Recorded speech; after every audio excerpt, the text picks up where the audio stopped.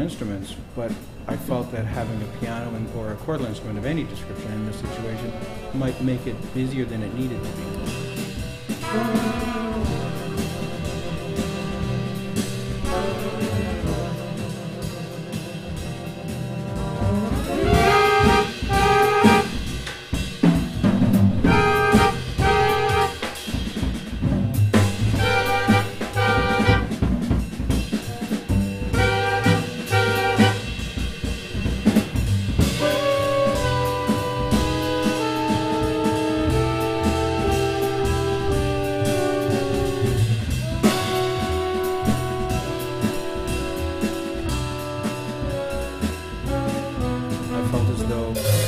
It'd be a really interesting kind of sonic experience.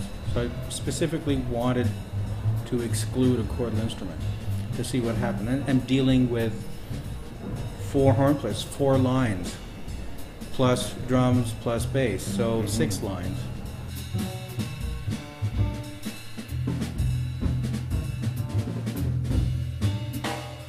There's more space for all the sound to blossom and happen. And I also just felt that with these 4 horn players, who are really accomplished players, all 4 of them are stunningly accomplished players,